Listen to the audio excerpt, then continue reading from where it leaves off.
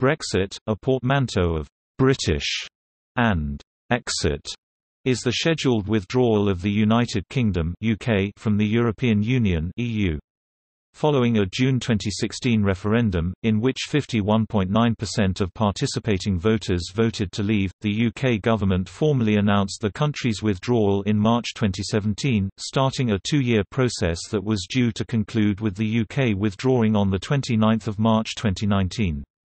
As the UK Parliament thrice voted against the negotiated withdrawal agreement, that deadline has been extended twice, and is currently 31 October 2019. An Act of Parliament requires the government to seek a third extension if no agreement is reached before 19 October. Withdrawal is advocated by Eurosceptics and opposed by pro-Europeanists, both of whom span the political spectrum.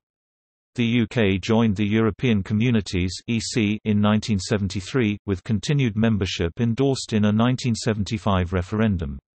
In the 1970s and 1980s, withdrawal from the EC was advocated mainly by the political left, e.g. in the Labour Party's 1983 election manifesto. From the 1990s, the Eurosceptic wing of the Conservative Party grew, and led a rebellion over ratification of the 1992 Maastricht Treaty that established the EU. In parallel with the UK Independence Party (UKIP) and the cross-party People's Pledge campaign, it pressured Conservative Prime Minister David Cameron to hold a referendum on continued EU membership. Cameron, who had campaigned to remain, resigned after the result and was succeeded by Theresa May. On 29 March 2017, the UK government invoked Article 50 of the Treaty on European Union, formally starting the withdrawal. May called a snap general election in June 2017, which resulted in a Conservative minority government supported by the Democratic Unionist Party. UK-EU withdrawal negotiations began later that month. The UK negotiated to leave the EU customs union and single market. This resulted in the November 2018 withdrawal agreement, but the UK Parliament voted against ratifying it 3 times. The Labour Party wanted any agreement to maintain a customs union, while many Conservatives opposed the agreement's financial settlement on the UK's share of EU financial obligations, as well as the Irish backstop, designed to prevent border controls in Ireland. The Liberal Democrats, Scottish National Party and others seek to reverse Brexit through a second referendum. The EU has declined a renegotiation that omits the backstop. In March 2019, the UK Parliament voted for May to ask the EU to delay Brexit until October. Having failed to pass her agreement, May resigned as Prime Minister in July and was succeeded by Boris Johnson. He sought to replace parts of the agreement and vowed to leave the EU by the new deadline, with or without an agreement. Many effects of Brexit depend on how closely the UK will be tied to the EU, or whether it withdraws before terms are agreed, referred to as a no-deal Brexit. The broad consensus among economists is that Brexit will likely reduce the UK's real per capita income in the medium term and long term, and that the referendum itself damaged the economy. Brexit is likely to reduce immigration from European Economic Area (EEA) countries to the UK, and poses challenges for UK higher education, academic research and security. Following Brexit, EU law and the EU Court of Justice will no longer have supremacy over UK laws or its Supreme Court, except to an extent agreed upon in a withdrawal agreement. The European Union Withdrawal Act 2018 retains relevant EU law as domestic law, which the UK could then amend or repeal.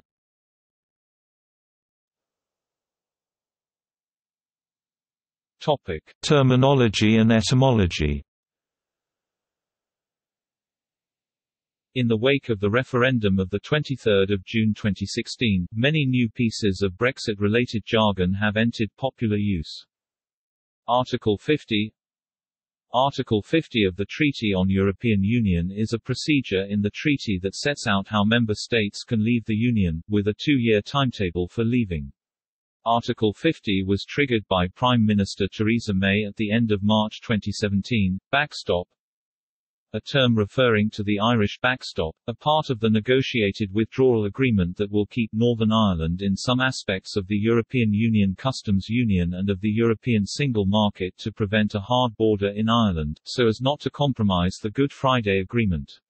The backstop comes into force if the withdrawal agreement is ratified, and a trade agreement has not been reached before the end of the transition period. Blindfold Brexit, coined in September 2018 to describe a scenario where the UK leaves the EU without clarity on the terms of a future trade deal.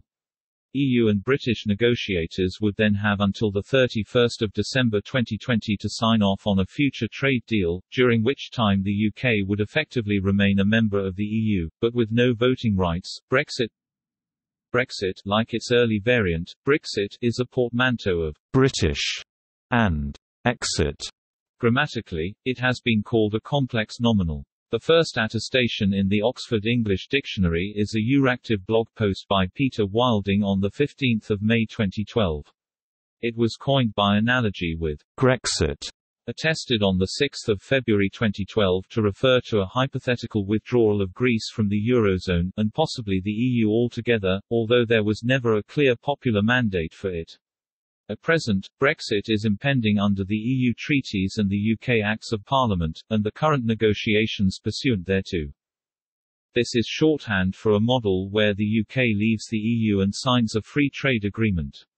This would allow the UK to control its own trade policy as opposed to jointly negotiating alongside the EU, but would require rules of origin agreements to be reached for UK-EU trade. It is likely this would lead to UK-EU trade being less free than joining the European Free Trade Association (EFTA), and result in additional border controls being required, which is an issue of contention, particularly on the island of Ireland.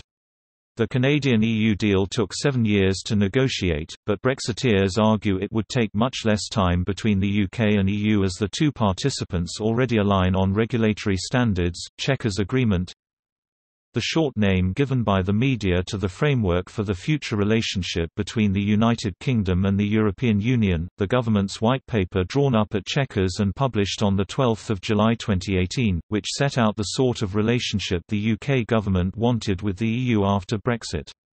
The government published the updated draft on the 22nd of November 2018, Clean Break Brexit.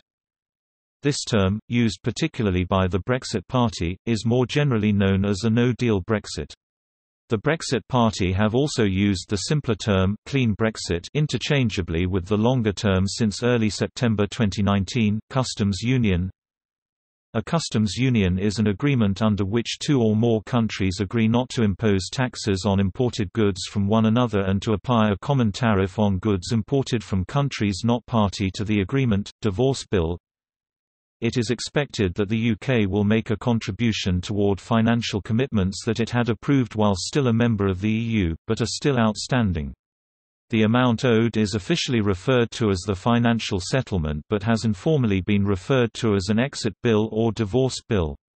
While serving as Brexit Secretary, Dominic Raab said the UK will not pay the full financial settlement to the EU in a no-deal scenario but would instead pay a significantly lower amount to cover the UK's strict legal obligations. The UK government's estimate of the financial settlement in March 2019 was £38 billion. After normal member contributions payable to 31 October 2019 of £5 billion, a final settlement of £33 billion on 31 October is currently estimated by the Office for Budget Responsibility. Hard and soft Brexit. Hard Brexit and soft Brexit are unofficial terms that are commonly used by news media to describe the prospective relationship between the UK and the EU after withdrawal. A hard Brexit, also called a no-deal Brexit, usually refers to the UK leaving the EU and the European single market with few or no deals, trade or otherwise, in place, meaning that trade will be conducted under the World Trade Organization's rules, and services will no longer be provided by agencies of the European Union, such as aviation safety. Soft Brexit encompasses any deal that involves retaining membership in the European single market and at least some free movement of people according to European Economic Area (EEA) rules.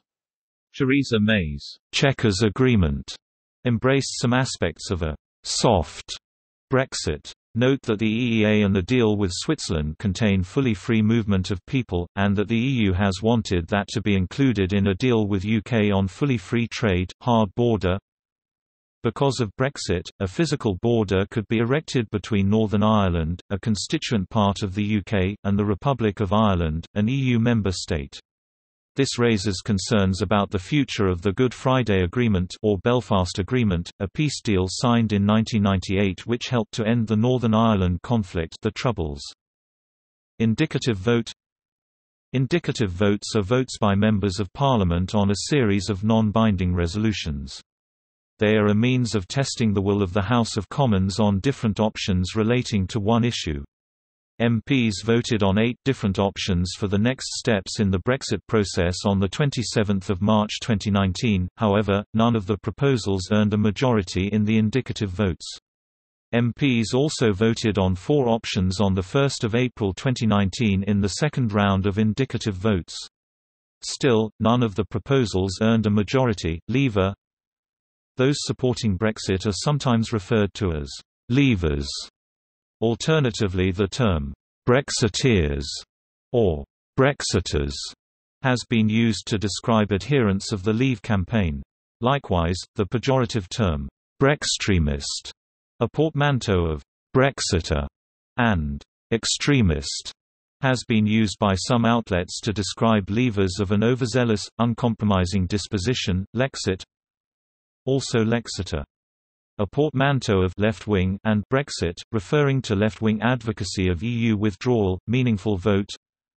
A meaningful vote is a vote under Section 13 of the European Union Withdrawal Act 2018, requiring the government to arrange for a motion proposing approval of the outcome of negotiations with the EU to be debated and voted on by the House of Commons before the European Parliament decides whether it consents to the withdrawal agreement being concluded on behalf of the EU in accordance with Article 50(2) of the Treaty on European Union. Managed no deal.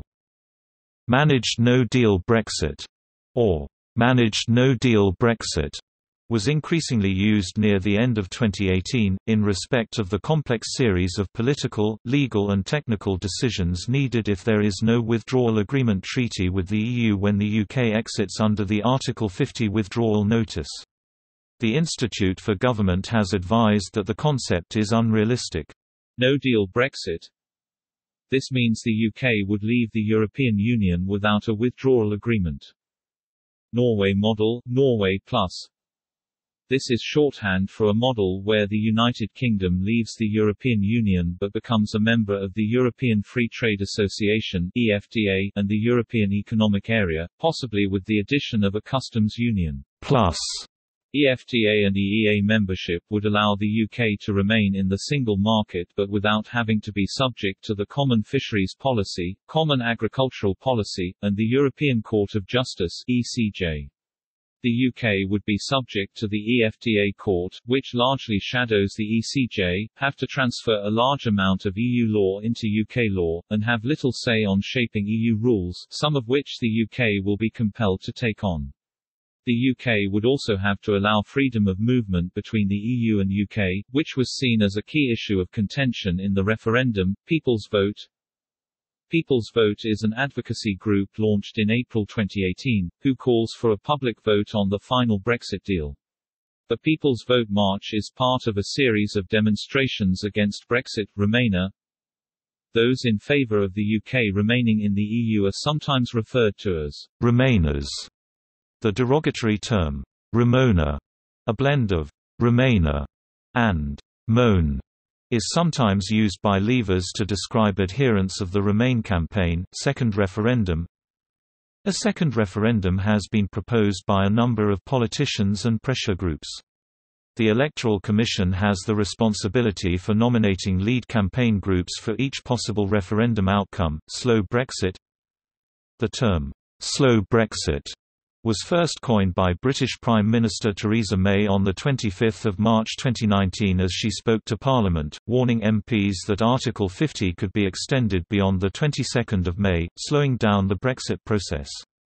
A slow Brexit implies a longer period of political uncertainty in which members of Parliament will debate the next steps of Britain's departure from the European Union.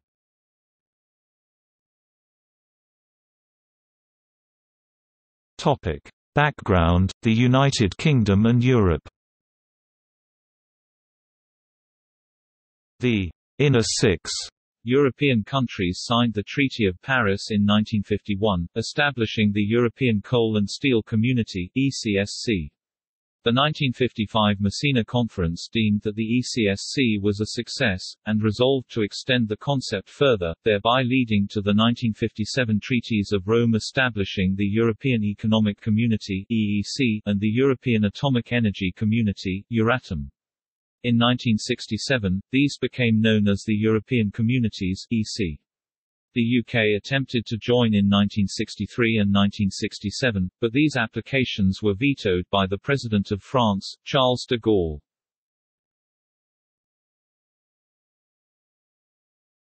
Topic: Accession and period of European Union membership.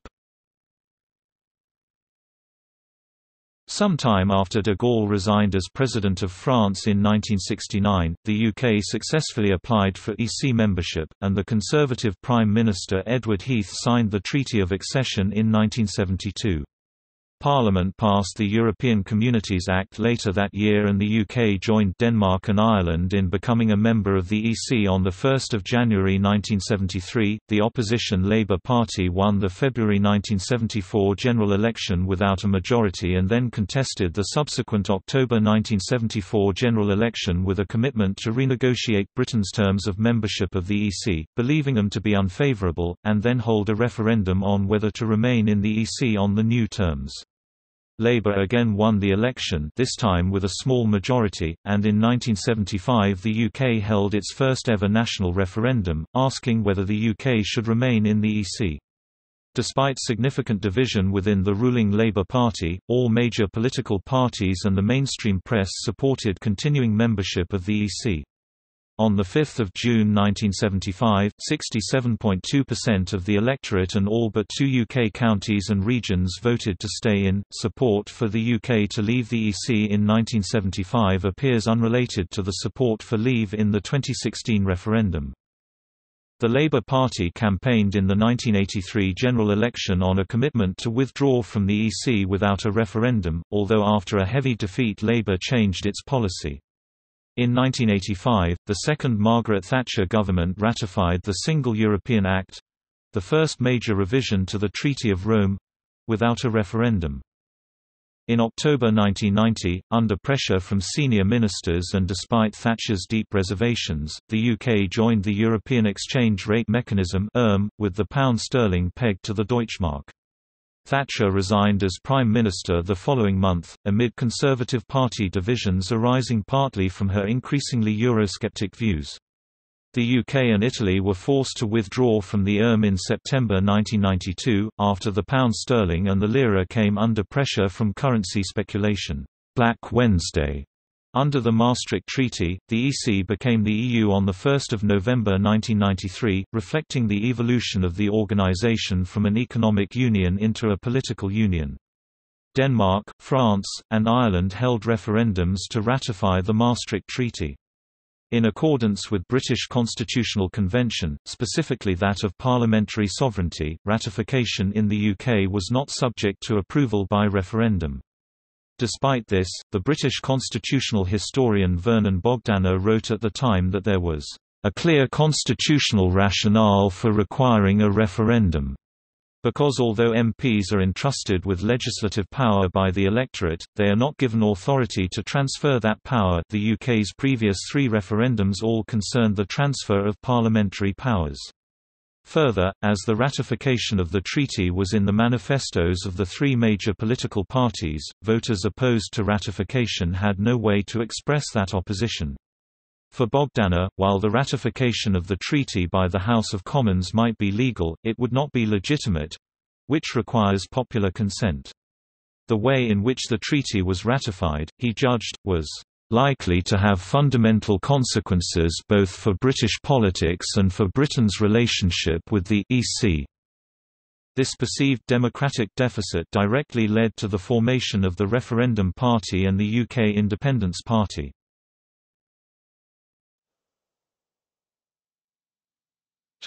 Euroscepticism, opt-outs and outers. Thatcher, who had supported the Common Market and the Single European Act, in the Bruges speech of 1988 warned against a European super-state exercising a new dominance from Brussels. She influenced Daniel Hannan, who in 1990 founded the Oxford Campaign for Independent Britain. With hindsight, some see this as the start of the campaign for Brexit. Financial Times later wrote, in 1994, Sir James Goldsmith formed the Referendum Party to contest the 1997 general election on a platform of providing a referendum on the nature of the UK's relationship with the rest of the EU. The party fielded candidates in 547 constituencies at that election, and won 810,860 votes, 2.6% of the total votes cast, but failed to win a parliamentary seat due to the vote being spread across the country. The Referendum Party disbanded after Goldsmith's death in 1997. The UK Independence Party, UKIP, a Eurosceptic political party, was formed in 1993. It achieved third place in the UK during the 2004 European elections, second place in the 2009 European elections and first place in the 2014 European elections, with 27.5% of the total vote. This was the first time since the 1910 general election that any party other than Labour or the Conservatives had taken the largest share of the vote in a nationwide election. UKIP's electoral success in the 2014 European election is documented as the strongest correlate of the support for the Leave campaign in the 2016 referendum. UKIP won two by-elections, triggered by defecting Conservative MPs, in 2014. In the 2015 general election, the party took 12.6% of the total vote and held one of the two seats won in 2014.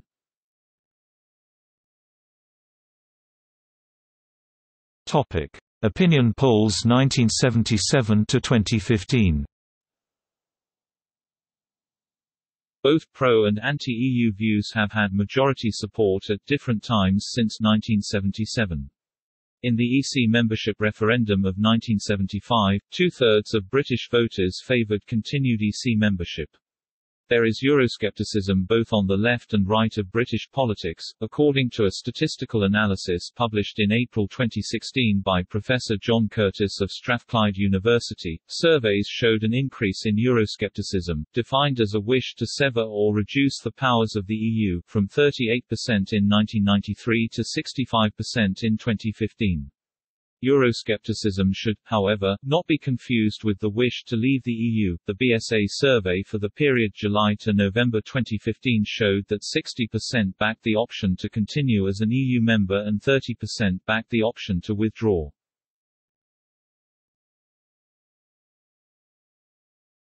Topic: Referendum of 2016.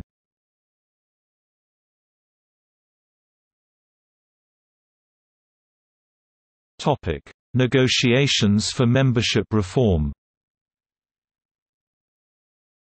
In 2012, Prime Minister David Cameron initially rejected calls for a referendum on the UK's EU membership, but then suggested the possibility of a future referendum to endorse his proposed renegotiation of Britain's relationship with the rest of the EU.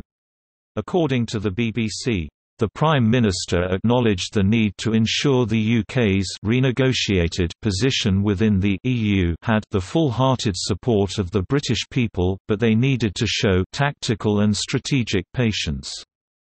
On 23 January 2013, under pressure from many of his MPs and from the rise of UKIP, Cameron announced that a Conservative government would hold an in or out referendum on EU membership before the end of 2017, on a renegotiated package, if elected in the 7 May 2015 general election. This was included in the Conservative Party manifesto for the election. The Conservative Party won the election with a majority. Soon afterwards, the European Union Referendum Act 2015 was introduced into Parliament to enable the referendum. Cameron favoured remaining in a reformed EU, and sought to renegotiate on 4 key points: protection of the single market for non-Eurozone countries, reduction of red tape, exempting Britain from ever closer union, and restricting immigration from the rest of the EU. In December 2015, opinion polls showed a clear majority in favour of remaining in the EU. They also showed support would drop if Cameron did not negotiate adequate safeguards for non-Eurozone member states, and restrictions on benefits for non-British EU citizens. The outcome of the renegotiations was announced in February 2016. Some limits to in-work benefits for new EU immigrants were agreed, but before they could be applied, a member state such as the UK would have to get permission from the European Commission and then from the European Council, which is composed of the heads of government of every member state. In a speech to the House of Commons on the 22nd of February 2016, Cameron announced a referendum date of the 23rd of June 2016, and commented on the renegotiation settlement. He spoke of an intention to trigger the Article 50 process immediately following a leave vote and of the 2-year time period to negotiate the arrangements for exit. After the original wording for the referendum question was challenged, the government agreed to change the official referendum question to "Should the United Kingdom remain a member of the European Union or leave the European Union?" Campaign groups. The official campaign group for leaving the EU was Vote Leave after a contest for the designation with Leave, EU. Vote Leave was later found to have exceeded its allowed spending limit during the campaign. The official campaign to stay in the EU, chaired by Stuart Rose, was known as Britain Stronger in Europe, or informally as Remain. Other campaigns supporting remaining in the EU included Conservatives in, Labour in for Britain, #I in Together, Liberal Democrats, Greens for a Better Europe, Scientists for EU, Environmentalists for Europe, Universities for Europe and Another Europe is Possible.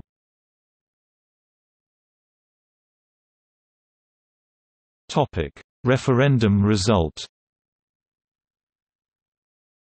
The result was announced on the morning of 24 June. 51.89% voted in favour of leaving the EU, and 48.11% voted in favour of remaining a member of the EU. Comprehensive results are available from the UK Electoral Commission referendum results site. A petition calling for a second referendum attracted more than 4 million signatures, but was rejected by the government on 9 July.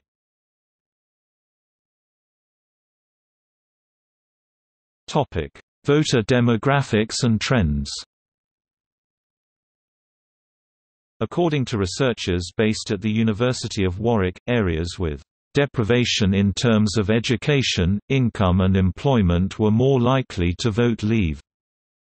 The Leave vote tended to be greater in areas which had lower incomes and high unemployment, a strong tradition of manufacturing employment, and in which the population had fewer qualifications. It also tended to be greater where there was a large flow of Eastern European migrants, mainly low-skilled workers, into areas with a large share of native low-skilled workers.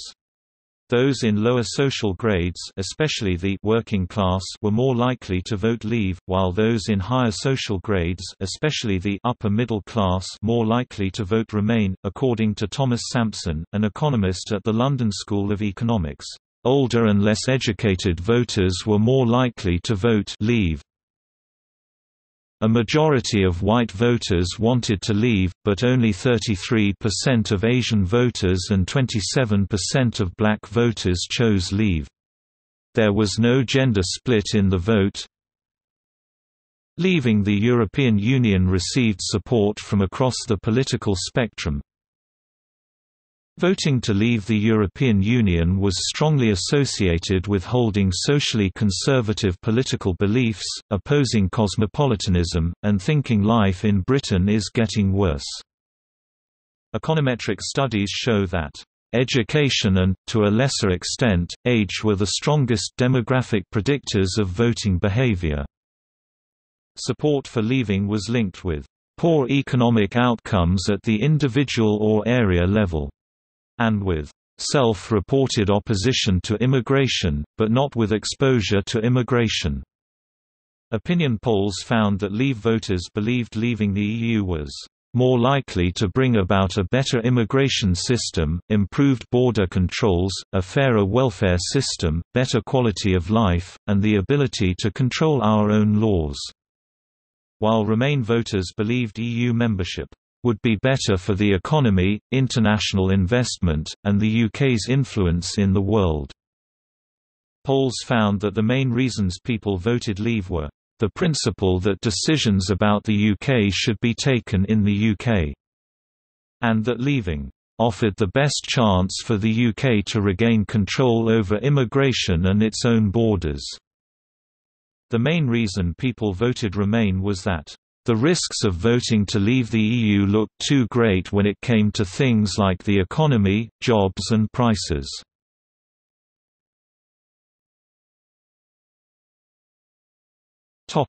Resignations, contests, and appointments.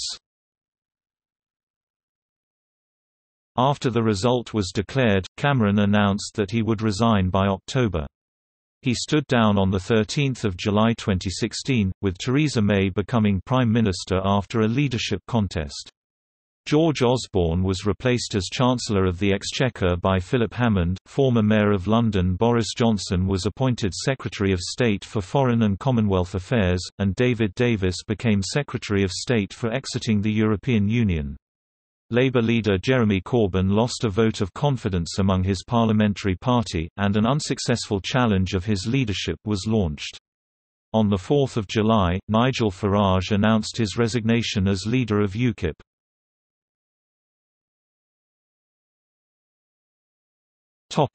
Irregularities. Irregularities have been alleged in the conduct of the referendum campaign.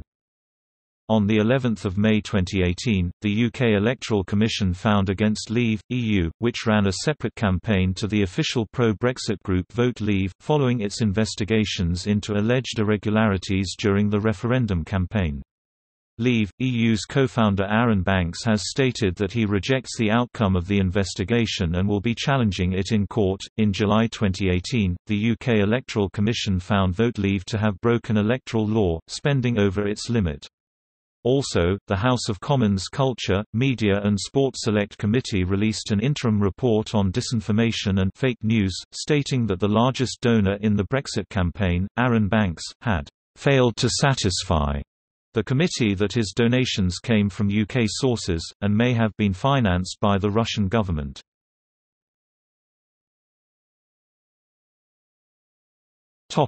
Litigation.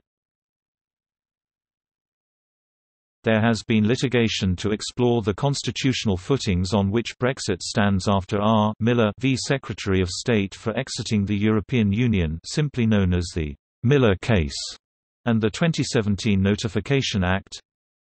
In R. Webster v. Secretary of State for exiting the European Union, the High Court of Justice determined that the decision to leave the EU was an executive decision of the Prime Minister using a statutory power of decision found to have been delegated to her by the Notification Act. This case was criticised academically, and it is also subject to an appeal. The confirmation that the decision was an executive act was part of the basis of R. Wilson v. Prime Minister. The impact irregularities in the referendum, which is the basis for the executive decision to leave, is being challenged, with a hearing on 7 December 2018. Regarding the reversibility of a notification under Article 50, Whiteman and others v. Secretary of State for exiting the European Union was referred to Court of Justice of the European Union. The UK government sought to block this referral, taking the matter on appeal to the UK Supreme Court, but was unsuccessful. On 10 December 2018, the Court of Justice of the EU ruled that the UK could unilaterally revoke its Article 50 notification.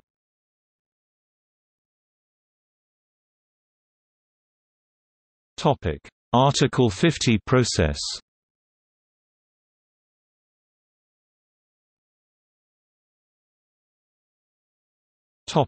Timeline. Below is the timeline of major events concerning Brexit. 2016.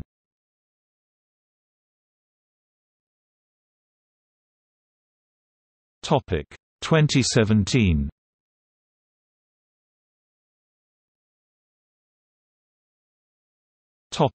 2018.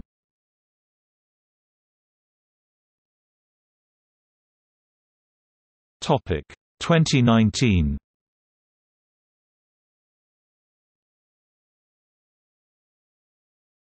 20.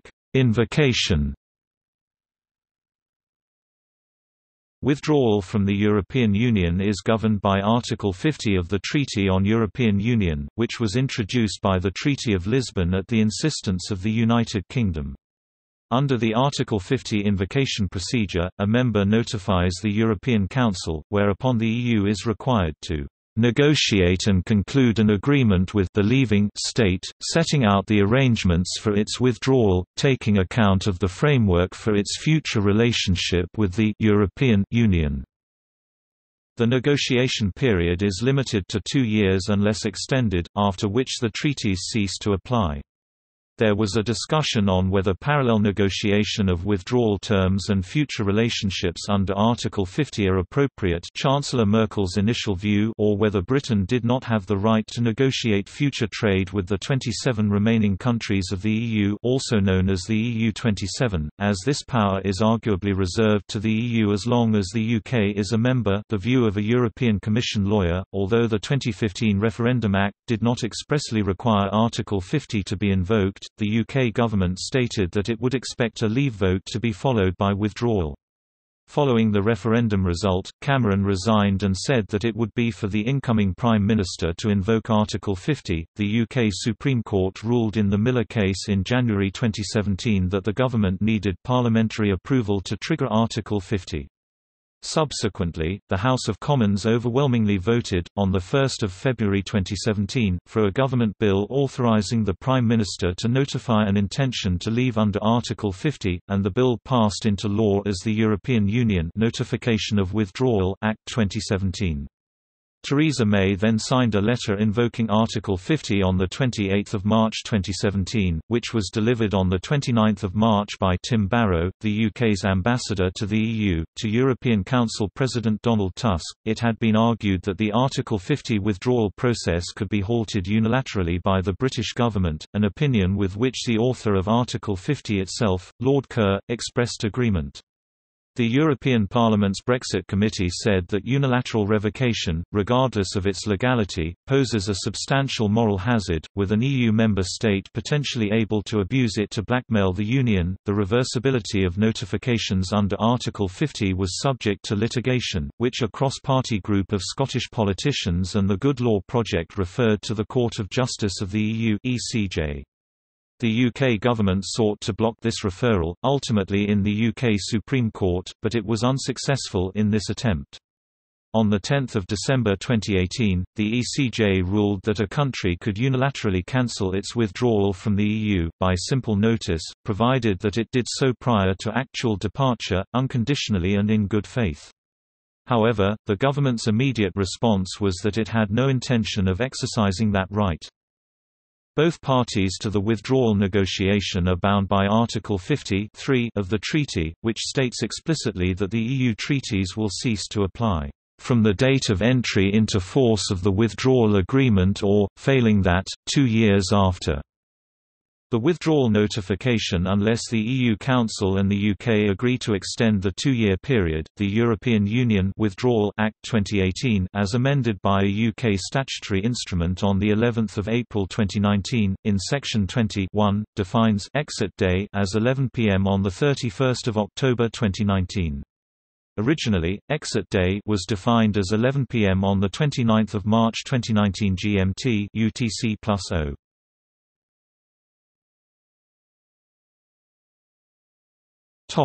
Withdrawal agreement and political declaration.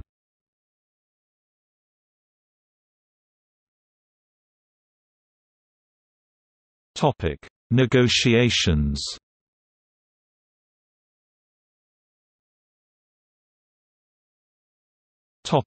First phase. The European Commission said that it would not start any negotiation before the UK formally invoked Article 50. In October 2016, European Commission President Jean-Claude Juncker said the EU should not negotiate in such a way that Britain would have to hold a second referendum. On 28 June 2016, Chancellor Merkel, and on the following day European Council President Tusk, stated that the UK could remain in the European Single Market (ESM) only if the UK accepted its four freedoms of movement, for goods, capital, services, and labour. In October, Prime Minister May emphasised that ending the jurisdiction of EU law and free movement from Europe were the UK's priorities, along with British and EU companies having maximum freedom to trade in the UK and the ESM. In November 2016, May proposed that Britain and the other EU member states mutually guarantee the residency rights of the 3.3 million non-British EU citizens in the UK and those of the 1.2 million British citizens living in the rest of the EU, in order to exclude their fates being bargained during Brexit negotiations. Despite initial approval from a majority of EU states, May's proposal was blocked by Council President Tusk alongside member state Germany. In January 2017, the Prime Minister presented 12 negotiating objectives and confirmed that the UK government would not seek permanent single market membership. She also called for an end to ECJ jurisdiction, a new customs agreement excluding the common external tariff and the EU's common commercial policy, an end to free movement of people, cooperation in crime and terrorism, collaboration in areas of science and technology, engagement with devolved administrations, maintaining the common travel area with Ireland, and preserving existing workers' rights. She also confirmed that the government will put the final deal that is agreed between the UK and the EU to a meaningful vote in both houses of Parliament, before it comes into force. The European Parliament's lead negotiator, Guy Verhofstadt, responded that there could be no cherry-picking by the UK in the talks. The statutory period for negotiation began on 29 March 2017, when the UK formally submitted a letter notifying withdrawal. The letter called for a deep and special relationship between the UK and the EU, and warned that failure to reach an agreement would result in EU-UK trade under World Trade Organization (WTO) terms, and a weakening of the UK's cooperation in the fight against crime and terrorism. The letter suggested prioritizing an early deal on the rights of EU citizens in the UK and vice versa, and stated that the UK would not seek to remain within the ESM. Instead, the UK would seek a free trade agreement with the EU. In response, Merkel insisted that the EU would not discuss future cooperation without first settling the terms of leaving the EU. Verhofstadt referred to the letter as blackmail with regard to the point on security and terrorism, and EU Commission President Juncker said the UK's decision to no longer be a part of the Union was a choice they will regret one day. The UK and EU negotiators agreed that initial negotiations, relating especially to residency rights, would commence in June 2017, immediately after the French presidential and parliamentary elections, and full negotiations, relating especially to trading agreements, could commence in October 2017, immediately after the 2017 German federal election. The first day of talks was 19 June 2017. On 29 April 2017, immediately after the first round of French presidential elections, the remaining 27 member states' heads of government accepted negotiating guidelines prepared by Tusk. The guidelines took the view that Article 50 permitted a two-phased negotiation, in which the UK first agrees to a financial commitment and to lifelong benefits for EU citizens in Britain, and then negotiations on a future relationship could begin.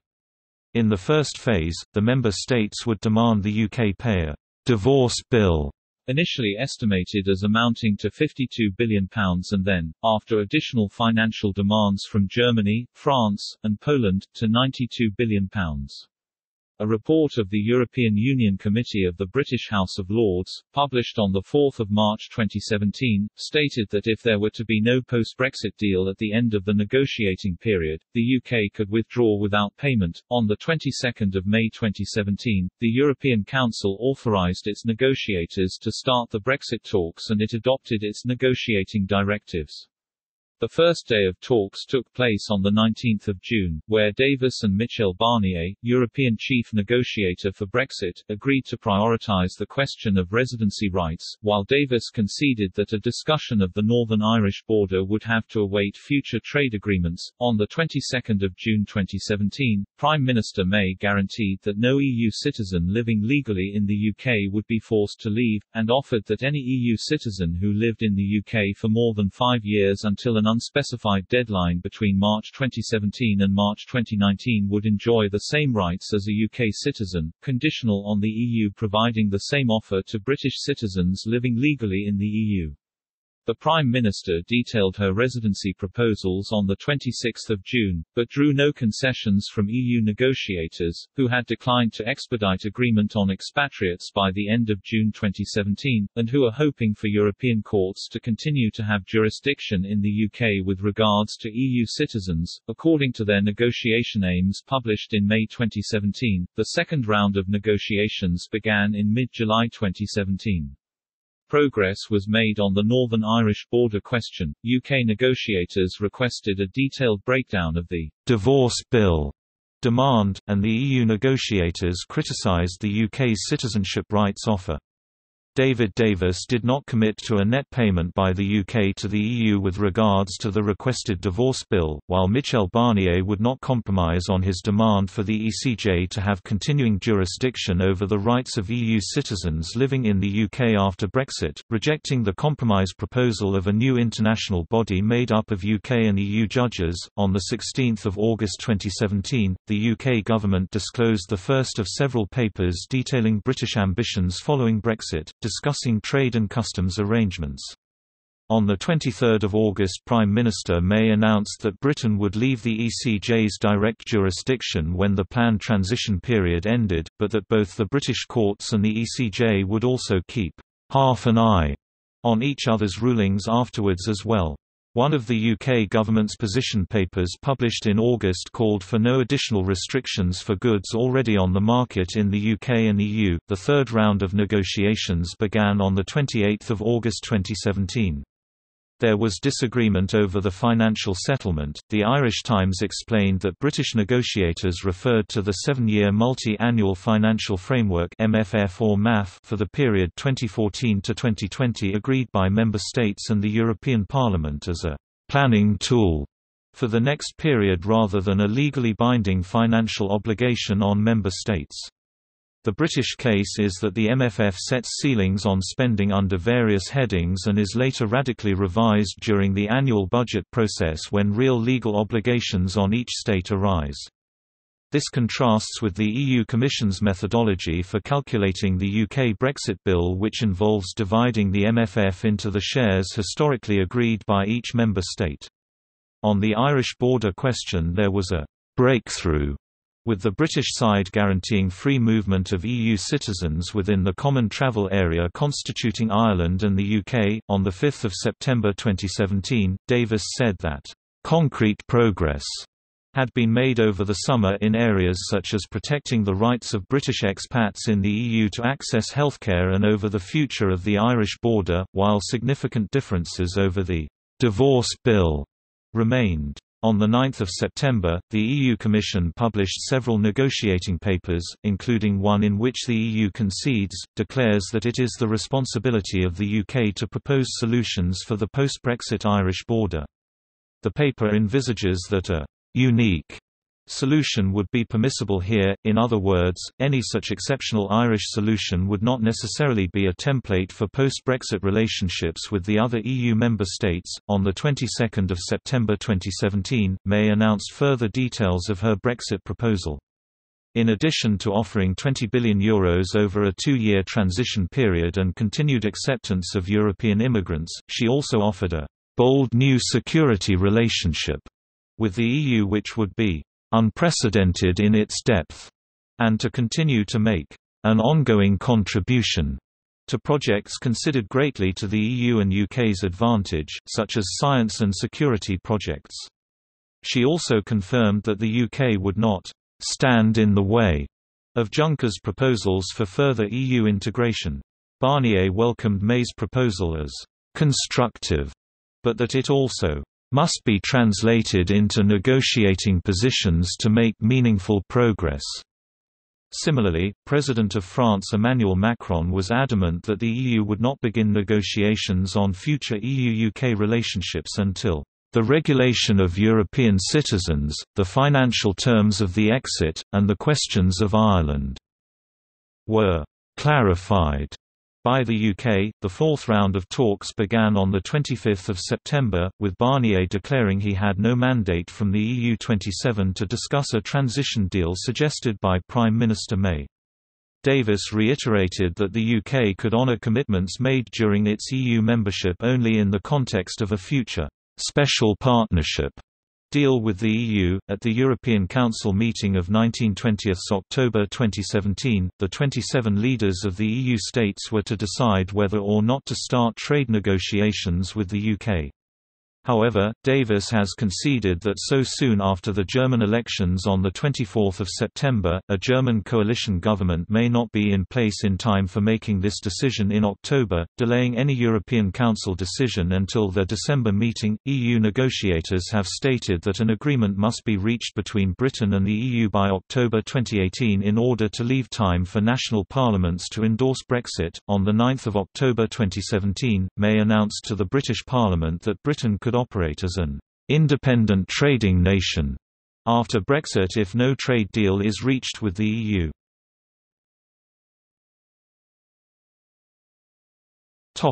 Second phase. In December 2017, EU leaders announced an agreement to begin the next phase of negotiations, with talks on a transition period after March 2019 to begin in early 2018 and discussions on the future UK-EU relationship, including trade and security, to begin in March. On 10 June 2018, the Irish Prime Minister Leo Varadkar cleared the path for the June negotiations by postponing the Irish border question until the final Brexit deal in October 2018. On 19 June 2018, the UK and the EU published a joint statement outlining agreements at the negotiators' level. Michel Barnier praised the dedication and commitment of the negotiating teams, and said progress had been made in issues like customs, VAT and the European Nuclear Agreement, Euratom. On 12 July 2018, Prime Minister May and part of the Cabinet published a proposal for an agreement on future relations between the UK and EU. Its nickname came to be known by various British media outlets as the Chequers Plan. It was finalised at a meeting of the UK Cabinet held at Chequers on 6 July.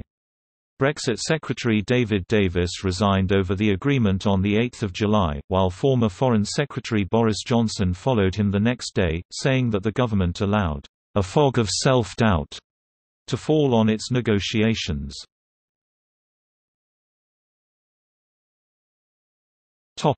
Signature. On 14 November 2018, a lengthy meeting of the Cabinet approved a draft withdrawal agreement.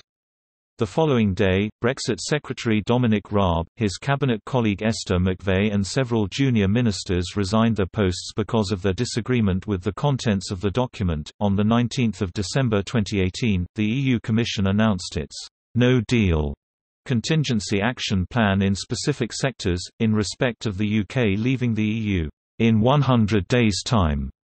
In the wake of the United Kingdom's vote to leave the European Union, the Department for International Trade for striking and extending trade agreements between the UK and non-EU states was created by Prime Minister May, shortly after she took office on 13 July 2016. By 2017, it employed about 200 trade negotiators and was overseen by the Secretary of State for International Trade, currently Liam Fox. In March 2019, the UK government announced that it would cut many import tariffs to zero, in the event of a no-deal Brexit. The Confederation of British Industry said the move would be a sledgehammer for our economy, and the National Farmers Union was also highly critical. Additionally, the plan appeared to breach standard WTO rules.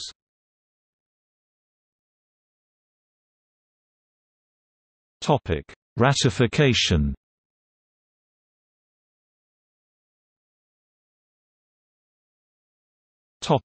UK government's legal advice. Following an unprecedented vote on 4 December 2018, MPs ruled that the UK government was in contempt of Parliament for refusing to provide to Parliament the full legal advice it had been given on the effect of its proposed terms for withdrawal.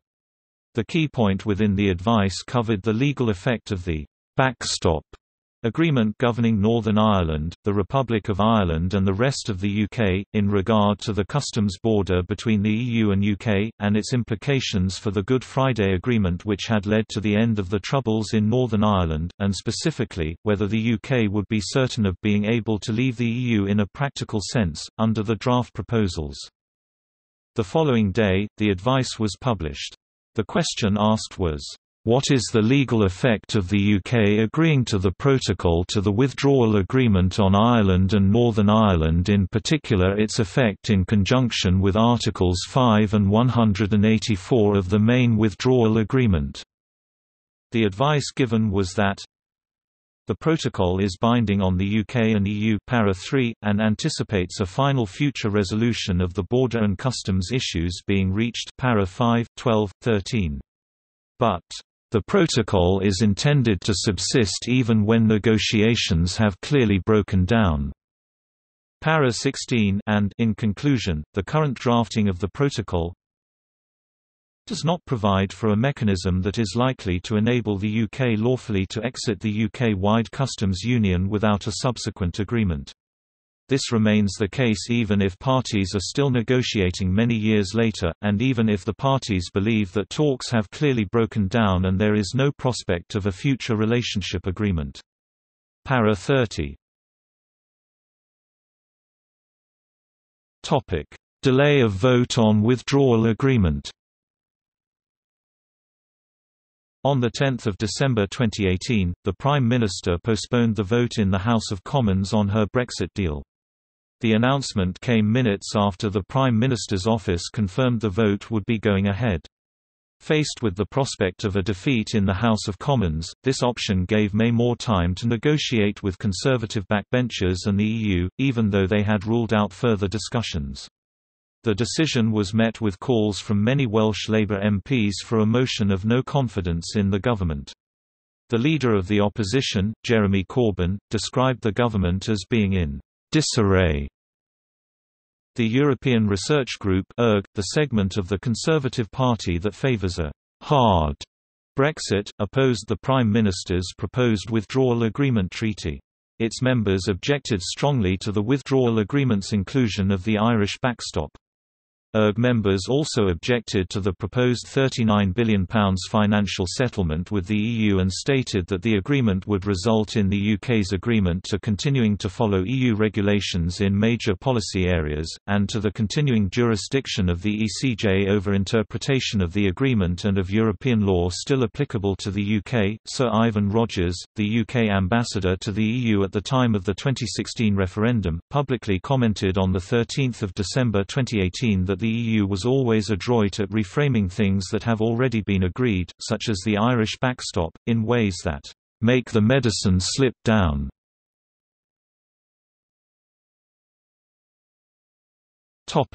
Vote on withdrawal agreement. On 15 January 2019, the House of Commons voted 432 to 202 against the deal, which was the largest majority against a United Kingdom government ever. Soon after, a motion of no confidence in Her Majesty's government was tabled by the opposition, which was rejected by 325 votes to 306.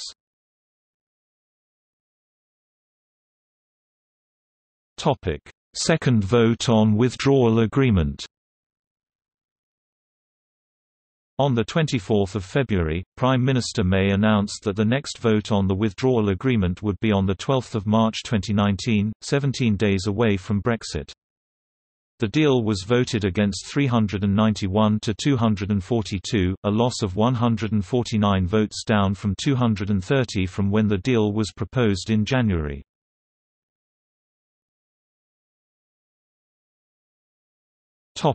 Extensions.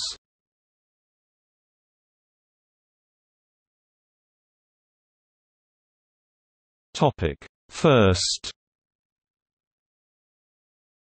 On 20 March 2019, the Prime Minister wrote to European Council President Tusk requesting that Brexit be postponed until 30 June 2019. On 21 March 2019, May presented her case to a European Council summit meeting in Brussels. After May left the meeting, a discussion amongst the remaining EU leaders resulted in the rejection of the 30 June date and offered instead a choice of two new alternative Brexit dates.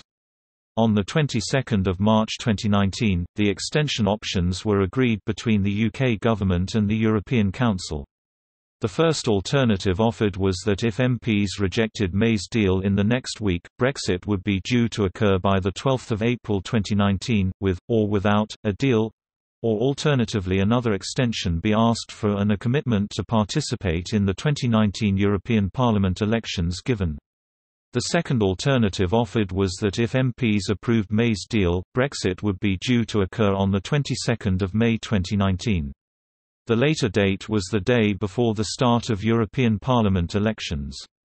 After the government deemed unwarranted the concerns over the legality of the proposed change due to its containing two possible exit dates the previous day, on 27 March 2019 both the Lords without a vote and the Commons by 441 to 105 approved the statutory instrument changing the exit date to the 22nd of May 2019 if a withdrawal deal is approved, or the 12th of April 2019 if it is not.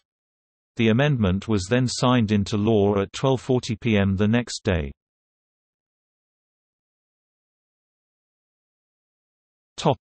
Third vote on withdrawal agreement. On 18 March 2019, the Speaker informed the House of Commons that a third meaningful vote could only be held on a motion that was significantly different from the previous one. Citing parliamentary precedents going back to 1604, the withdrawal agreement was brought back to the House without the attached understandings on 29 March. The government's motion of support for the withdrawal agreement was lost by 344 votes to 286, a loss of 58 votes down from 149 from when the deal was proposed on 12 March.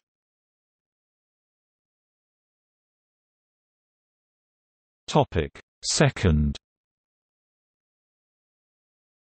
Following the failure of the UK Parliament to approve the withdrawal agreement by 29 March, the UK was required to leave the EU on 12 April 2019. On 10 April 2019, late-night talks in Brussels resulted in a further extension. To 31 October 2019, Theresa May had again only requested an extension until 30 June. Under the terms of this new extension, if the withdrawal agreement were to be passed before October, Brexit would occur on the first day of the subsequent month. However, the UK would be obligated to hold European Parliament elections in May, or leave the EU on 1 June without a deal.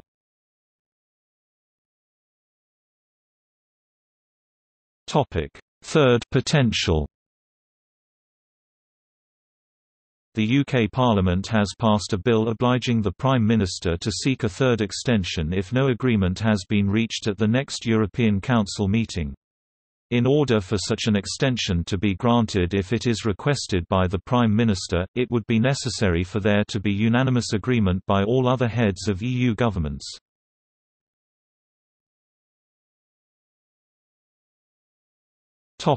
Parallel political developments.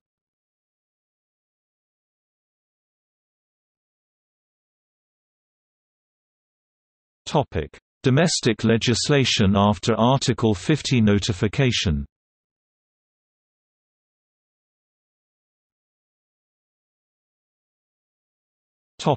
European Union Withdrawal Act 2018. In October 2016, Theresa May promised a Great Repeal Bill, which would repeal the European Communities Act 1972 and restate in UK law all enactments previously in force under EU law. Subsequently renamed the European Union Withdrawal Bill, it was introduced to the House of Commons on 13 July 2017. On 12 September 2017, the bill passed its first vote and second reading by a margin of 326 votes to 290 votes in the House of Commons. The bill was further amended on a series of votes in both Houses of Parliament. After the Act became law on 26 June 2018, the European Council decided on 29 June to renew its call on Member States and Union institutions to step up their work on preparedness at all levels and for all outcomes. The Withdrawal Act fixed the period ending 21 January 2019 for the government to decide on how to proceed if the negotiations have not reached agreement in principle on both the withdrawal arrangements and the framework for the future relationship between the UK and EU, while, alternatively, making future ratification of the Withdrawal Agreement as a treaty between the UK and EU depend upon the prior enactment of another Act of Parliament for approving the final terms of withdrawal when the current Brexit negotiations are completed. In any event, the Act does not alter the two-year period for negotiating allowed by Article 50 that ends at the latest on 29 March 2019 if the UK has not by then ratified a withdrawal agreement or agreed a prolongation of the negotiating period. The Withdrawal Act, which became law in June 2018, allows for various outcomes including no negotiated settlement. It authorizes the government to bring into force, by order made under Section 25, the provisions that fix exit day and the repeal of the European Communities Act 1972, but exit day must be the same day and time as when the EU treaties are to cease to apply to the UK.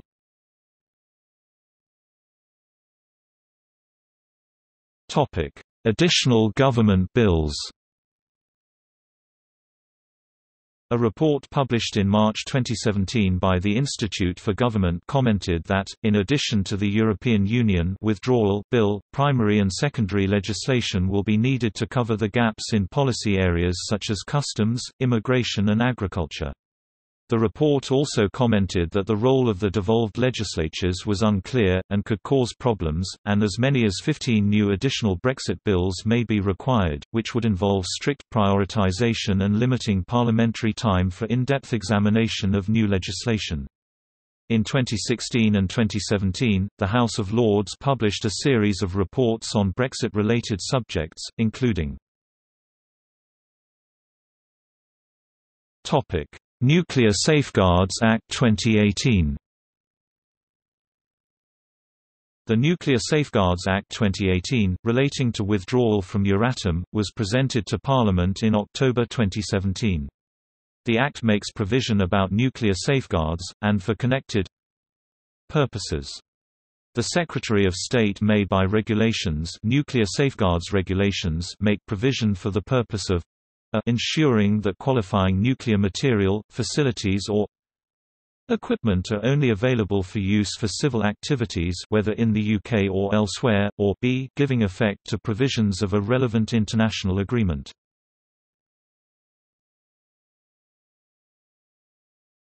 Topic: 2017 British general election. A general election was held on 8 June 2017, announced at short notice by the new Prime Minister May.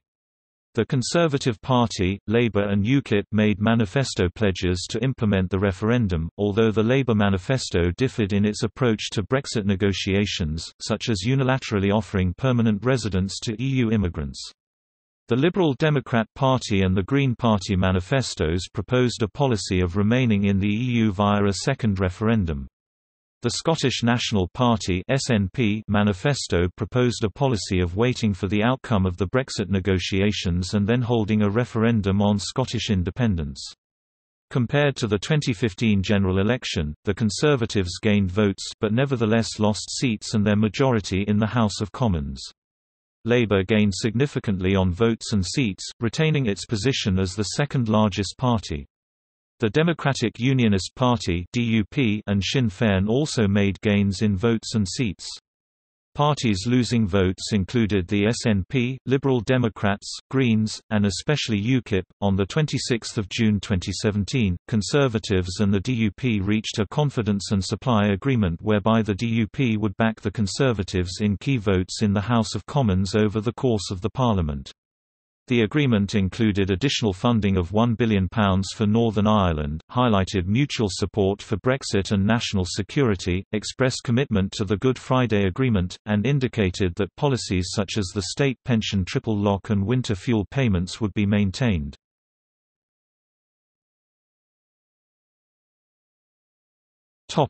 Public opinion. Opinion polling tended to show a plurality of support for Brexit after the referendum and until the 2017 general election. Since then, opinion polls have tended to show a plurality of support for remaining in the EU or for the view that Brexit was a mistake.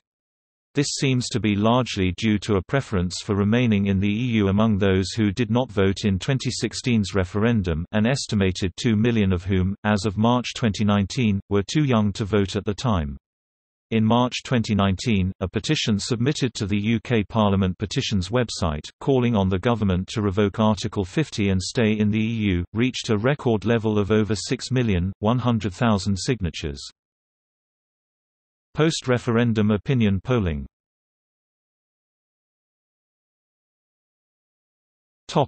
Impact. Many effects of Brexit depend on whether the UK leaves with a withdrawal agreement, or before an agreement is ratified. No deal Brexit, particularly in connection with the regulation and control of cross-border outward and inward movements of persons and animals, of goods for export and import, and of financial and other transactions.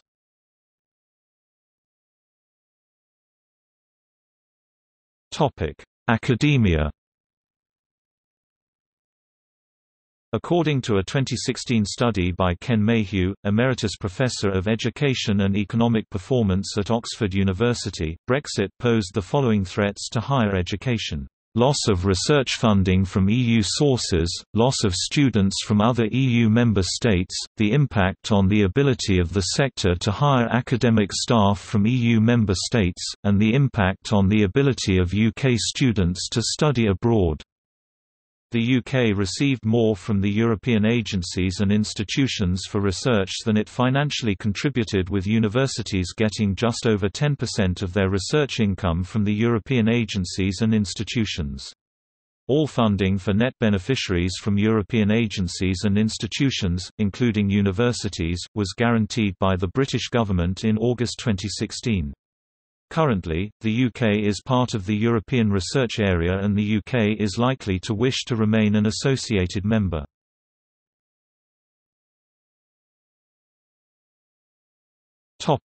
Border between the UK and Republic of Ireland.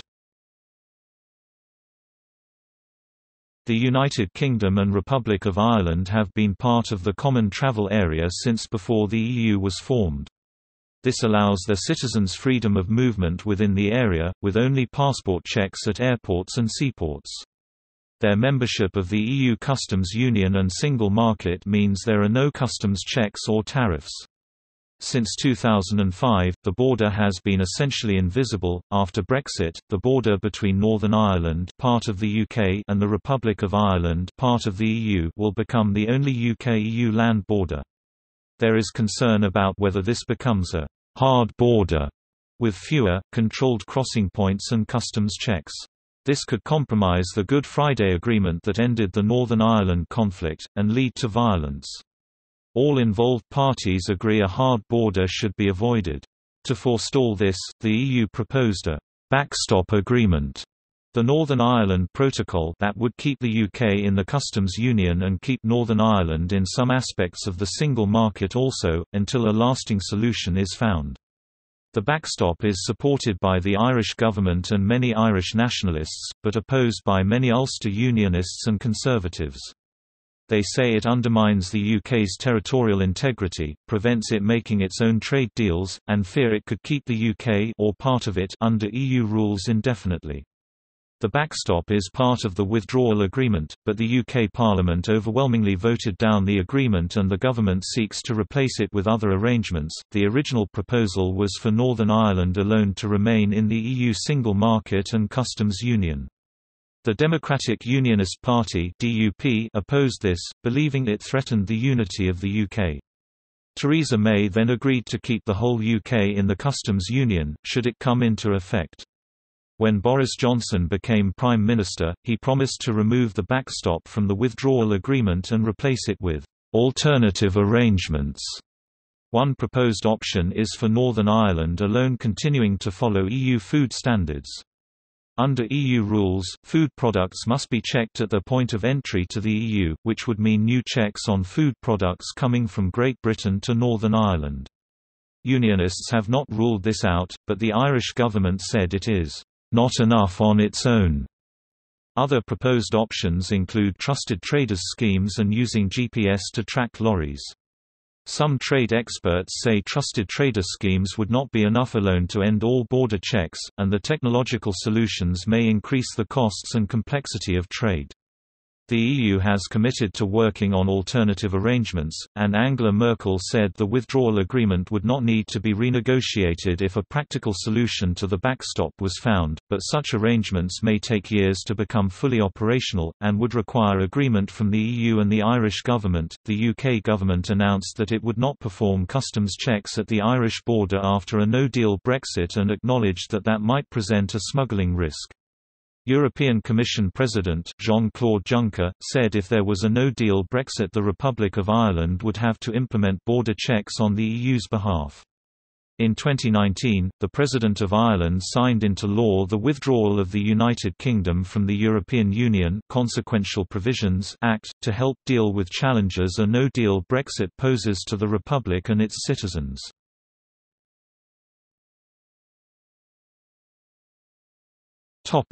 Border with France. The French and British governments say they remain committed to the Le Touquet Agreement, which lets UK border checks be completed in France, and vice versa, juxtaposed controls. The two governments signed the Sandhurst Treaty in January 2018, which will shorten the time taken to process migrants attempting to reach the UK from Calais, from 6 months to 1 month. The UK also announced it will invest a further £44.5 million on border security at the English Channel. If there is a no-deal Brexit, trade between the UK and France will default to World Trade Organization rules. To ensure the smooth flow of freight, France created a new smart border, which will scan trucks' license plates and automatically link them to shipping documents filled out online by exporters. Trucks traveling to Britain will either be waved through, or undergo checks if they carry food, plants or livestock. Gérald Darmanin, French Minister of Public Action and Accounts, said there would not be long queues in Calais. France is spending €50 million on expanding port infrastructure and plans to recruit 700 more customs staff by the end of 2020.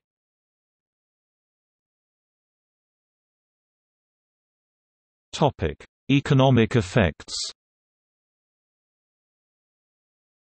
Economists expect that Brexit will have damaging immediate and longer-term effects on the economies of the UK and at least part of the EU27. In particular, there is a broad consensus among economists and in the economic literature that Brexit will likely reduce the UK's real per capita income in the medium and long term, and that the Brexit referendum itself damaged the economy.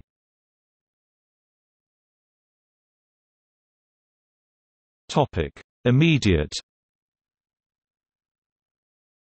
According to one study, the referendum result had pushed up UK inflation by 1.7 percentage points in 2017, leading to an annual cost of £404 for the average British household. Studies published in 2018 estimated that the economic costs of the Brexit vote were 2.1% of GDP, or 2.5% of GDP. According to a December 2017 Financial Times analysis, the Brexit referendum results had reduced national British income by between 0.6% and 1.3%. A 2018 analysis by Stanford University and Nottingham University economists estimated that uncertainty around Brexit reduced investment by businesses by approximately 6 percentage points and caused an employment reduction by 1.5 percentage points, and a September 2019 study by the same authors and others concluded that since the referendum there has been an increase in uncertainty amongst businesses and that this, in addition to time dedicated to Brexit planning, has reduced UK productivity by between 2% and 5%, and reduced investment by 11%. A number of studies found that Brexit-induced uncertainty about the UK's future trade policy reduced British international trade from June 2016 onwards. A 2019 analysis found that British firms substantially increased offshoring to the EU after the Brexit referendum, whereas European firms reduced new investments in the UK.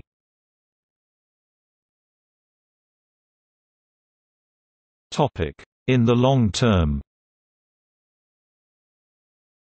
there is overwhelming or near-unanimous agreement among economists that leaving the EU will adversely affect the British economy in the medium and long term. Surveys of economists in 2016 showed overwhelming agreement that Brexit would likely reduce the UK's real per capita income level. 2019 and 2017 surveys of existing academic research found that the credible estimates ranged between GDP losses of 1.2 to 4.5% for the UK, and a cost of between 1 to 10% of the UK's income per capita. These estimates differ depending on whether the UK exits the EU with a hard Brexit or soft Brexit. In January 2018, the UK government's own Brexit analysis was leaked. It showed that UK economic growth would be stunted by 2 to 8% in total over the 15 years following Brexit, the amount depending on the leave scenario. According to most economists, EU membership has a strong positive effect on trade, and as a result, the UK's trade would be worse off if it left the EU. According to a study by University of Cambridge economists, under a hard Brexit, whereby the UK reverts to WTO rules, 1/3 of UK exports to the EU would be tariff-free, 1/4 would face high trade barriers, and other exports risk tariffs in the range of 1 to 10%. A 2017 study found that almost all UK regions are systematically more vulnerable to Brexit than regions in any other country. A 2017 study examining the economic impact of Brexit-induced reductions in migration found that there would likely be a significant negative impact on UK GDP per capita and GDP, with marginal positive impacts on wages in the low-skill service sector. It is unclear how changes in trade and foreign investment will interact with immigration, but these changes are likely to be important. With Brexit, the EU would lose its second largest economy, the country with the third largest population, and the financial capital of the world, as the German newspaper Münchner Merkur put it. Furthermore, the EU would lose its second largest net contributor to the EU budget 2015, Germany €14.3 billion, UK €11.5 billion, France €5.5 billion. Thus, the departure of Britain would result in an additional financial burden for the remaining net contributors, unless the budget is reduced accordingly. Germany, for example, would have to pay an additional €4.5 billion for 2019 and again for 2020. In addition, the UK would no longer be a shareholder in the European Investment Bank, in which only EU members can participate. Britain's share amounts to 16%, €39.2 billion 2013, which Britain would withdraw unless there is an EU treaty change. All the remaining EU members, as well as EFTA countries, Switzerland, Norway, and Iceland, will also likely experience adverse effects, albeit smaller effects than the UK, in particular Ireland, the Netherlands and Belgium.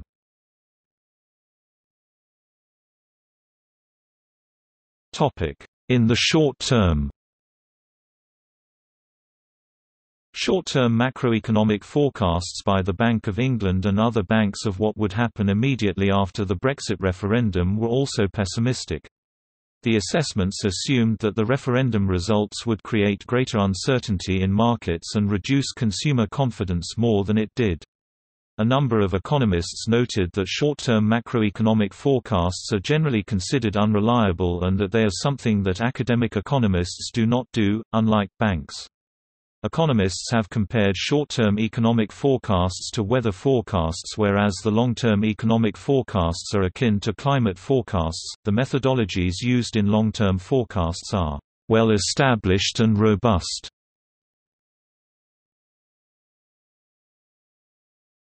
Topic: Regional inequality in UK.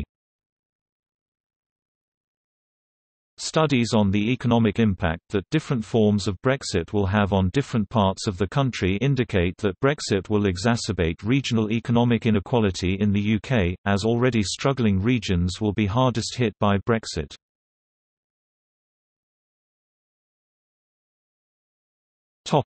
UK financial sector. Early reports from economists warned that London's future as an international financial centre depended on whether the UK would obtain passporting rights for British banks from the EU, suggesting that if banks located in the UK were not able to obtain them, they would have strong incentives to relocate to alternative financial centres within the EU. According to John Armour, Professor of Law and Finance at Oxford University, in March 2017, a «soft Brexit, whereby the UK leaves the EU but remains in the single market, would be a lower risk option for the British financial industry than other Brexit options», since passporting rights would continue. In August 2019, a report prepared by the Central Bank of Ireland indicated that the impact of Brexit on London's financial sector could be very small due to the premium London enjoys, and that the City of London is likely to remain a very large global financial centre even in adverse Brexit scenarios.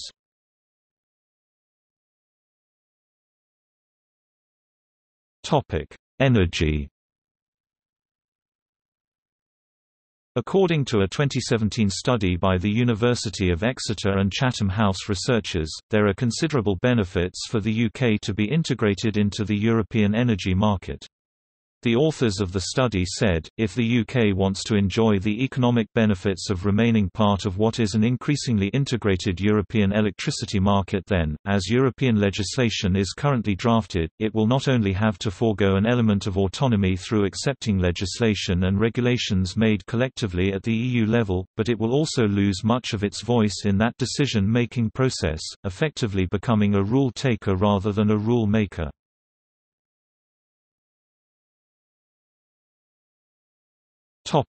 EU institutions and agencies.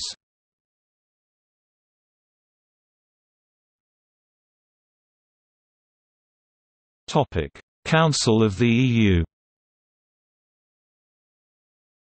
Analyses indicate that the departure of the relatively economically liberal UK will reduce the ability of remaining economically liberal countries to block measures in the Council of the EU.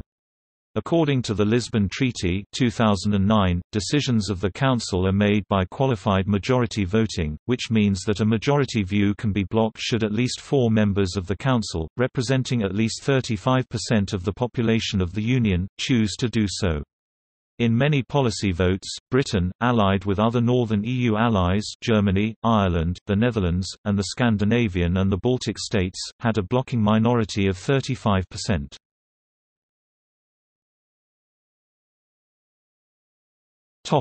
European Parliament. UK MEPs are expected to retain full rights to participate in the European Parliament until withdrawal. However, there have been discussions about excluding UK MEPs from key committee positions. In April 2017, a group of European lawmakers discussed what should be done about the vacated seats when the UK leaves the EU.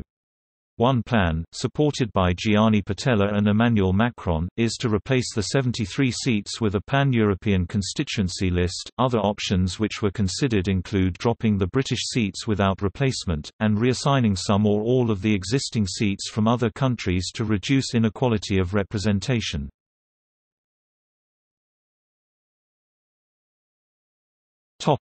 EU agencies.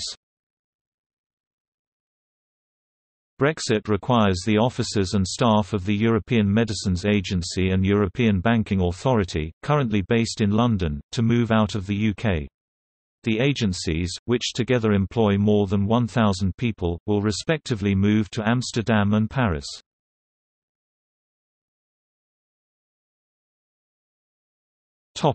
Farming. After Brexit, the UK will leave the Common Agricultural Policy (CAP), which provides financial support to farmers in the EU. Most of the payments to farmers comes from the EU budget, paid for by contributions from member states. However, the UK receives much less than it contributes, and the CAP has been criticised for encouraging farming which harms the environment, favouring big landowners and imposing high food prices. Brexit allows the UK to develop its own agriculture policy. The UK government and devolved legislatures have set out plans to support farmers while enhancing the environment. The current UK government has committed to maintaining the same payments to farmers until the end of the current parliament, even without a withdrawal agreement. The Agriculture Bill is intended to replace the CAP with a new system based on paying farmers public money for public goods, such as environmental protection, public access to the countryside and measures to reduce flooding. The UK government has also said it will ensure continued access to seasonal agricultural labour from abroad after Brexit. Farming unions have warned that a no-deal Brexit, however, could have severe impacts on farming.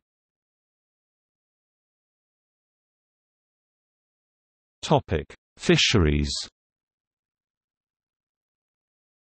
After Brexit, the UK will leave the Common Fisheries Policy (CFP) that lets all EU countries fish within 12 nautical miles of the UK coast and lets the EU set catch quotas. The UK fishing industry has long criticised the CFP, arguing that it favours non-UK fishermen because the UK has a larger fishing zone than most of its neighbours. The combined EU fishing fleets land about 6 million tonnes of fish per year, about half of which are from UK waters. The UK's share of the overall catch is only 750,000 tonnes. The UK will become an independent coastal state and be fully responsible for managing fisheries in its exclusive economic zone (EEZ), extending 200 nautical miles (nanometer) from shore. It will still be bound by the UN Law of the Sea Convention, which requires it to cooperate with neighbours on managing shared fish stocks and prevent overfishing. By leaving the CFP, the UK could develop fisheries policy that better suits its needs. The UK will also leave the London Fisheries Convention that lets Irish, French, Belgian, Dutch and German vessels fish within 6 nautical miles of the UK's coast. This was welcomed by the National Federation of Fishermen's Organisations and the Scottish Government, but the Irish fishing industry expressed concern as a third of its catch is from UK waters. Access for foreign fishing vessels to UK waters will be a matter for negotiation. According to Wageningen Economic Research, if there was a hard Brexit that banned EU fishermen from UK waters, British fishermen could catch more fish but the price of their fish would drop, while the resulting trade barriers would lead to higher seafood prices for consumers, because the UK imports most of its seafood. This would be a lose-lose situation for both the UK and the EU, and for both British consumers and the fishing industry. According to a 2018 study, Brexit poses a major challenge to the stability of European fisheries management, potentially putting at risk recent recovery and future sustainability of shared fish stocks. It said that denying access to foreign fishing vessels would risk tariffs being imposed, while granting access and seeking a more modest rebalancing of fishing entitlements would lessen this risk.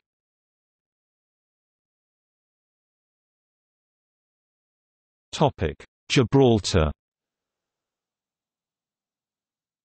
Gibraltar, a British overseas territory, participated in the referendum and will leave the EU together with the UK, although 96% of those who participated in the referendum in Gibraltar voted to remain.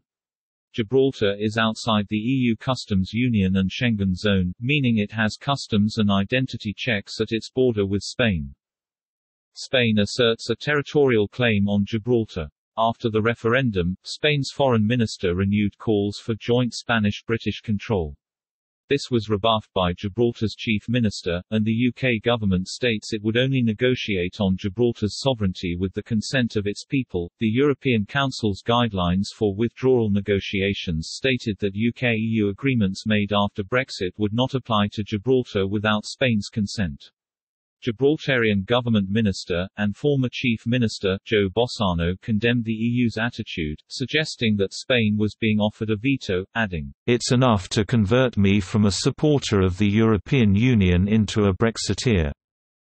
In late 2018, the British and Spanish governments agreed that any dispute over Gibraltar would not affect Brexit negotiations, and the British government agreed that UK-EU treaties made after Brexit would not automatically apply to Gibraltar.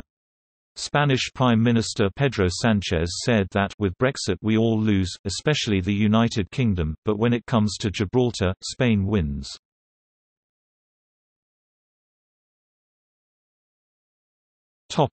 Health. A 2019 study in The Lancet suggested that Brexit would have an adverse impact on health services in the UK under every Brexit scenario, but that a no-deal Brexit would have the worst impact. The study found that Brexit would deplete the National Health Service (NHS) workforce, create uncertainties regarding care for British nationals living in the EU, and put at risk access to vaccines, equipment, and medicines. Supplies of life-saving medications including cancer medication could be disrupted for up to 6 months under a no-deal Brexit. The Department of Health and Social Care stated in August 2019 that steps are being taken to ensure the supply of medicines and medical products remains uninterrupted after Brexit.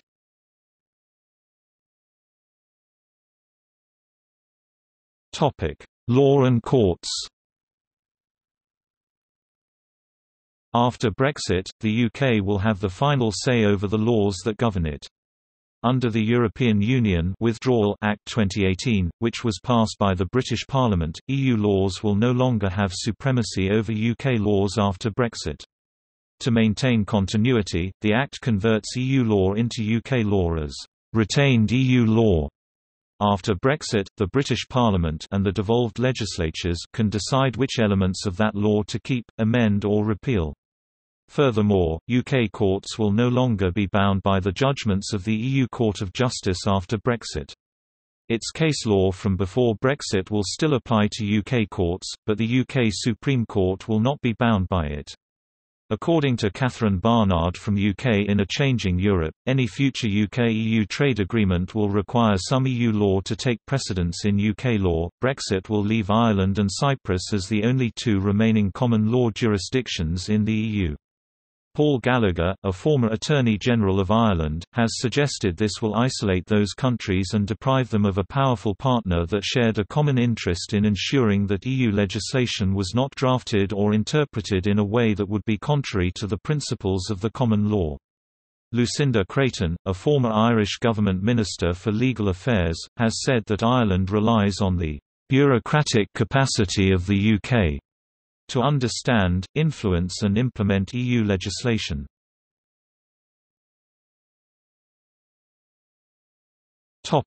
Migration. After Brexit, the UK would be able to control immigration from the EU and EEA. Being part of the EU and EEA means that citizens of any member state can move to the UK to live and work with very little restrictions, freedom of movement. The European Union Withdrawal Act 2018 retains freedom of movement as UK law until it is repealed. The Immigration and Social Security Coordination (EU) Withdrawal Bill would repeal free movement and make EU immigration subject to UK law. The current UK government intends to replace it with a new system. The government's 2018 White Paper proposes a skills-based immigration system that prioritizes skilled migrants, limits the length of time low-skilled migrants can work in the UK, and applies a stricter criminality threshold. EU and EEA citizens already living in the UK can continue living there after Brexit by applying to the EU Settlement Scheme, which began in March 2019. Irish citizens will not have to apply to the scheme. If there is a no-deal Brexit, EU citizens who arrive in the UK before the end of 2020 can apply to stay until the end of 2023. Studies estimating the long-term impact of Brexit on immigration note that many factors affect future migration flows, but that Brexit and the end of free movement will likely result in a large decline in immigration from EEA countries to the UK.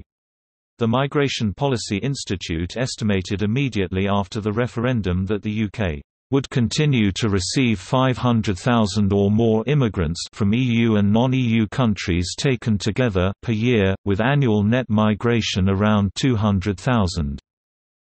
The decline in EEA immigration is likely to have an adverse impact on the British health sector. Official figures for June 2016 to June 2017 showed that net non-British EU immigration to the UK slowed to about 100,000 immigrants per year, corresponding to the immigration level of 2014, while immigration from outside the EU rose. Taken together, the two inflows into the UK resulted in an only slightly reduced net immigration of 230,000 newcomers. The head of the Office of National Statistics suggested that Brexit could be a factor for the slowdown in EU immigration, but cautioned there might be other reasons. The number of non-British EU nurses registering with the NHS fell from 1,304 in July 2016 to 46 in April 2017. Since the referendum, some British citizens have attempted to retain their EU citizenship by applying to other EU member states for citizenship, and petitioning the European Commission. Currently, EEA sportspersons face minimal bureaucracy to play or perform in the UK. After Brexit, any foreigner wanting to do so more than temporarily could need a work permit. Such work permits can be tricky to obtain, especially for young or lower-ranked players. Conversely, British nationals playing in EEA states may encounter similar obstacles where none exist today.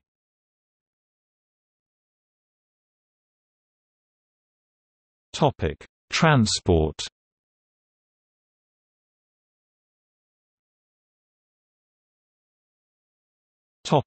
Aviation. By leaving the EU, the UK would leave the European Common Aviation Area (ECAA), a single market in commercial air travel. The UK will negotiate a future relationship with the EU on the basis of equivalence of traffic rights and a level playing field. It could negotiate an agreement to rejoin as a non-EU member like Bosnia and Herzegovina, negotiate access through a bilateral agreement like Switzerland, or negotiate a new open skies bilateral deal with the EU.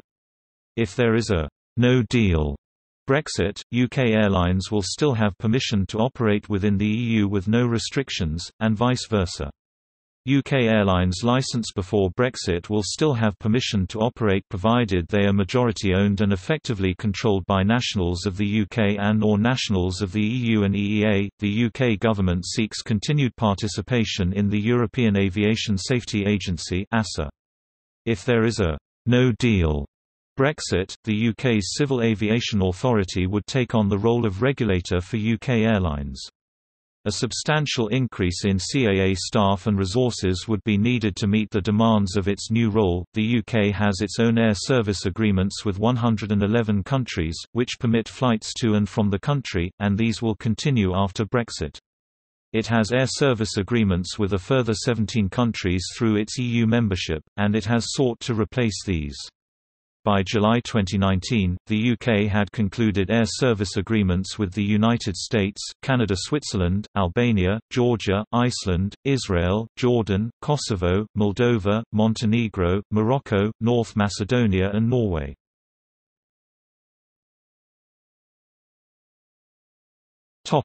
Rail.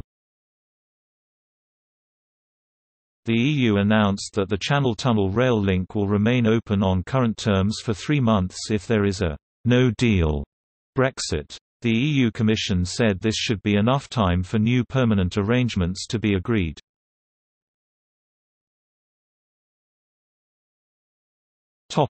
Road traffic. The Vienna Convention on Road Traffic is written by the UN, not the EU, allowing road traffic between the UK and EU even without a withdrawal agreement. The UK will remain in the European Common Transit Convention (CTC) after Brexit. This would apply to any new trading relationship with the EU, including after leaving without a withdrawal agreement. The CTC applies to moving goods between the EU member states, the EFTA countries Iceland, Norway, Liechtenstein and Switzerland, as well as Turkey, Macedonia and Serbia.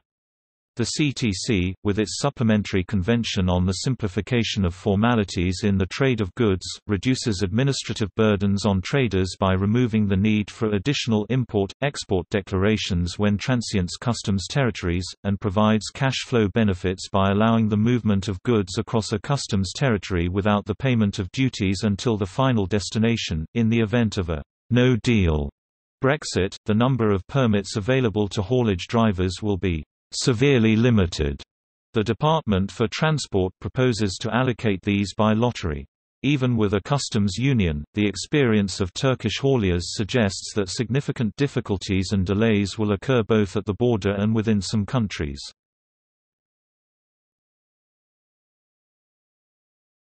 Topic: Shipping. Ferries will continue, but with obstacles such as customs checks. New ferry departures between the Republic of Ireland and the European mainland have been established.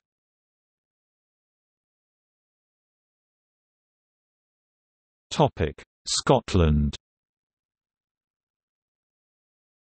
After the Brexit referendum, the Scottish Government—led by the Scottish National Party (SNP), announced that officials were planning another independence referendum because Scotland voted to remain in the EU while England and Wales voted to leave. It had suggested this before the Brexit referendum. The First Minister of Scotland, Nicola Sturgeon, requested a referendum be held before the UK's withdrawal. The UK Prime Minister rejected the requested timing, but not the referendum itself. In March 2017, the Scottish Parliament voted in favour of holding another independence referendum. Sturgeon called for a phased return of an independent Scotland back to the EU. Sturgeon suggested that Scotland might refuse consent for legislation required to leave the EU, though some lawyers argued that Scotland cannot block Brexit. On the 21st of March 2018, the Scottish Parliament passed the Scottish Continuity Bill. This was passed due to stalling negotiations between the Scottish Government and the British Government on where powers within devolved policy areas should lie after Brexit. The Act allows for all devolved policy areas to remain within the remit of the Scottish Parliament and reduces the executive power upon exit day that the UK Withdrawal Bill provides for Ministers of the Crown. The bill was referred to the UK Supreme Court, which found that it could not come into force as the European Union Withdrawal Act 2018, which received royal assent between the Scottish Parliament passing its bill and the Supreme Court's judgment, designated itself under Schedule 4 of the Scotland Act 1998 as unamendable by the Scottish Parliament. The bill has therefore not received royal assent.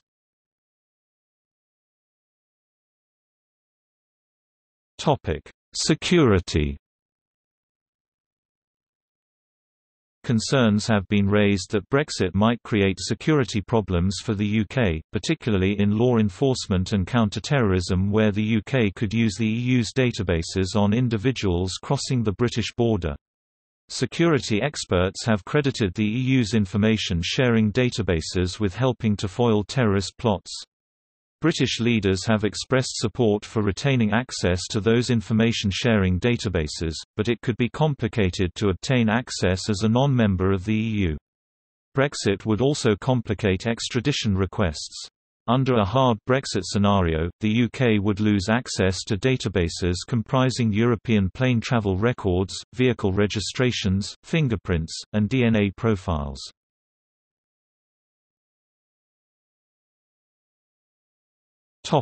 UK bilateral international agreements.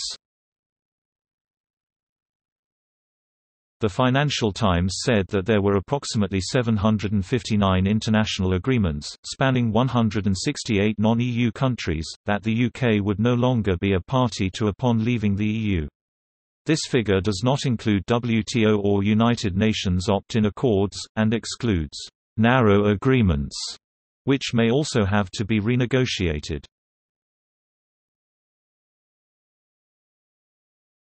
UK-EU relationship post-Brexit. The UK's post-Brexit relationship with the EU could take several forms. A research paper presented to the UK Parliament in July 2013 proposed a number of alternatives to being a member state which would continue to allow access to the EU internal market. These include remaining in the European Economic Area, negotiating deep bilateral agreements on the Swiss and Norwegian model, or leaving the EU without EEA membership or a trade agreement under the WTO option. There may be an interim deal between the time the UK leaves the EU and when the final relationship comes in force.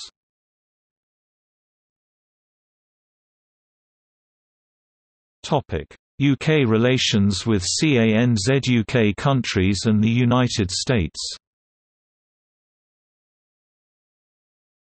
Pro-Brexit activists and politicians have argued for negotiating trade and migration agreements with the CANZ UK countries, those of Canada, Australia, New Zealand and the United Kingdom.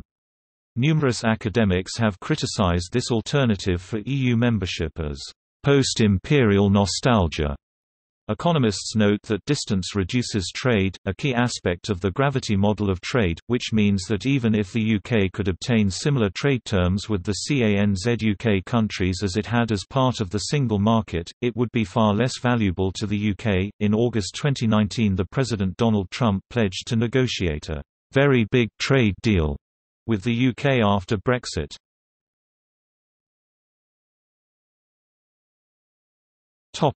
World Trade Organization. Questions have arisen over how existing international arrangements with the EU under WTO terms should evolve. Some countries, such as Australia and the US, wish to challenge the basis for division, i.e., division between the UK and the continuing EU, of the trade schedules previously agreed between them and the EU, because it reduces their flexibility.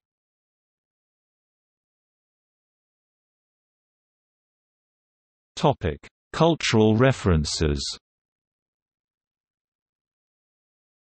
Brexit has inspired many creative works, such as murals, sculptures, novels, plays, movies and video games. The response of British artists and writers to Brexit has in general been negative, reflecting a reported overwhelming percentage of people involved in Britain's creative industries voting against leaving the European Union.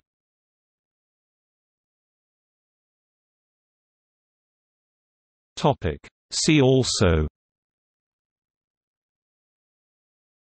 Causes of the vote in favour of Brexit, Dutch withdrawal from the European Union, European Union Withdrawal Agreement Bill 2017-19, Frexit, Greek withdrawal from the Eurozone, integration of non-EU states, international reactions to the 2016 United Kingdom European Union membership referendum, multi-speed Europe, interpretation of EU treaty law by European Court of Justice, opposition to Brexit in the United Kingdom, referendums related to the European Union, withdrawal of Greenland from the European Communities.